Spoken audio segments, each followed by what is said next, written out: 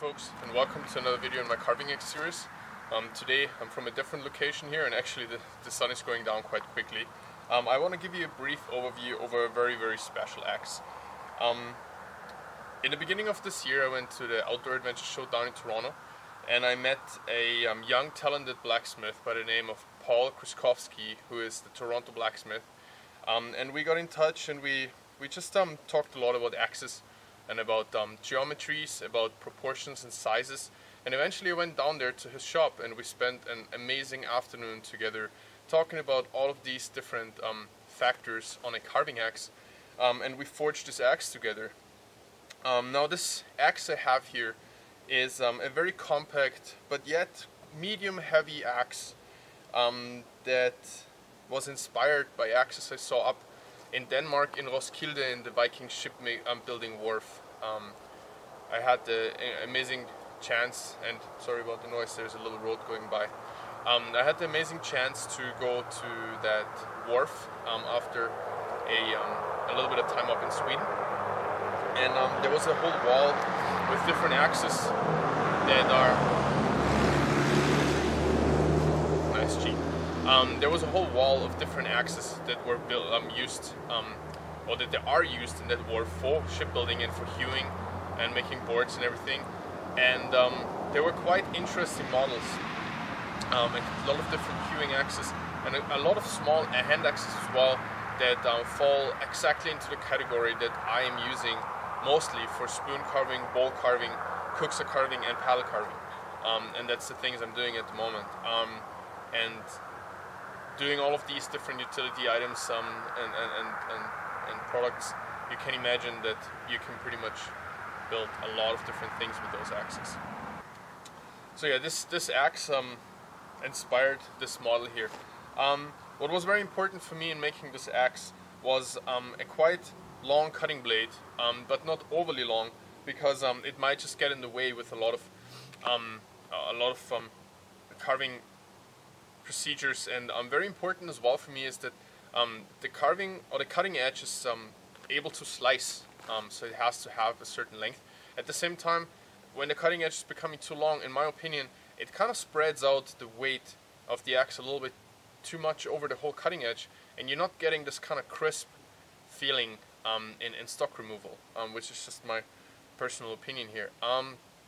Very important for me was as well a certain profile from the top. Now this axe turned out a little bit thicker than I wanted it, but I would just say that that's an experience, and like I know a little bit better now what I prefer in a carving axe.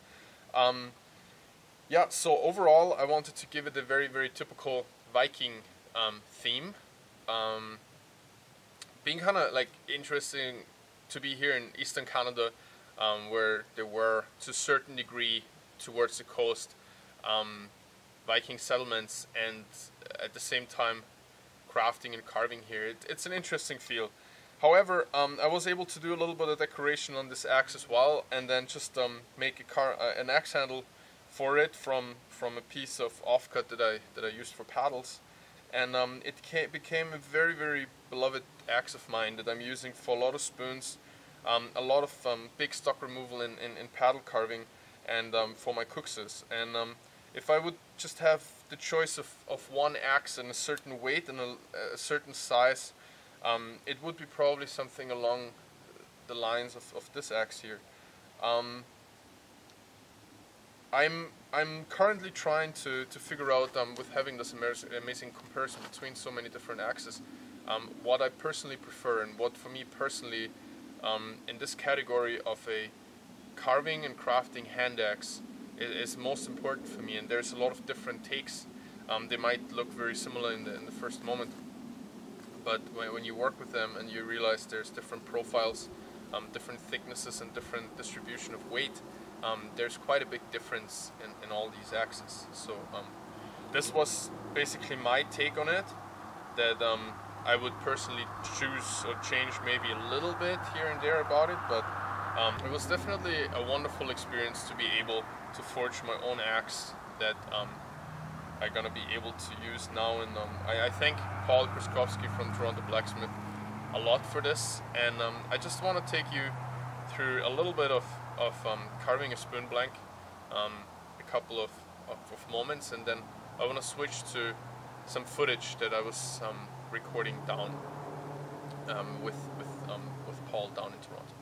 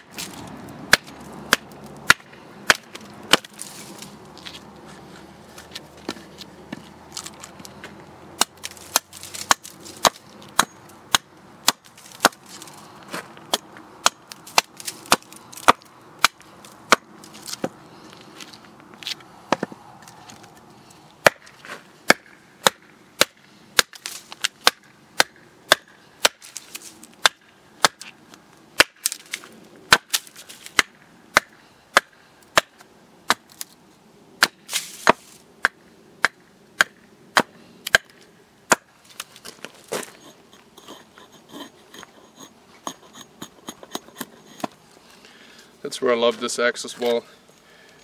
It has a nice and long curved cutting edge, but it's also very compact.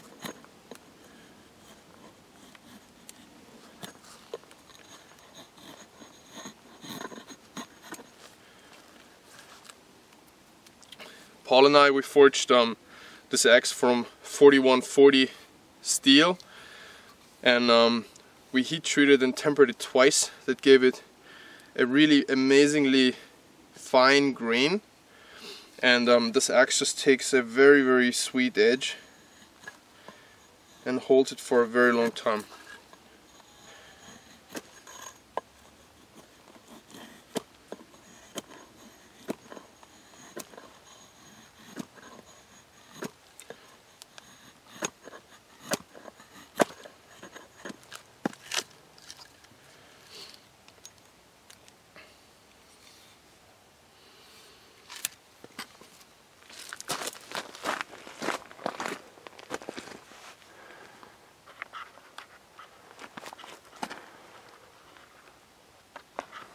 Yeah, folks, I hope that you had a good time watching and that you liked the footage that I recorded down with Paul in Toronto. So Paul started to bring out a lot of different carving axes, most of them along the lines of a mix between some Scandinavian, Viking and Eastern European style, which is his own heritage. And I find his approach very nice and very interesting. He's definitely delivering a beautiful axe that is, after we talked, very much based on the limited knowledge that I have about carving, after all using an axe every single day nearly for carving, and I'm really happy with what he came up, and I can absolutely recommend checking out his work.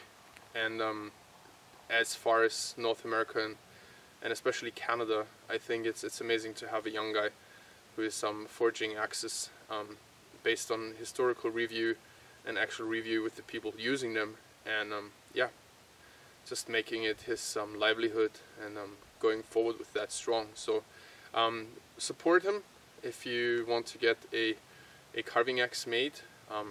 Go ahead, Toronto Blacksmith. I'm gonna put the link in the description. And I had an absolute blast forging this with him, and I want to point out that he gives day courses where you can forge your own dream axe, which is amazing. And for a lot of people out there, I know this would be absolute a bucket list, dream come true kind of situation. So go ahead, look him up. If you like these videos I'm making, I just got a new camera, a new old camera, which hopefully is going to step up the picture, the image quality and everything a little bit as well. And if you like the videos, I'm putting a lot of time into these and edit them and everything, and I want to keep them coming. But it would be awesome if you guys would just like give me a little bit feedback down in the comment section, drop a like and a subscription, and if you know anybody who's into axes, just feel free to share this video and just help the channel grow a little bit. I'm having already amazing conversations with people down in the comments section, and I'm really happy that everybody is keeping it very respectful and supportive, and thank you very much for that. So with this little review or overview over this beloved axe I was able to forge with Paul, I wish you a great day, and I'm gonna see you next time. Cheers.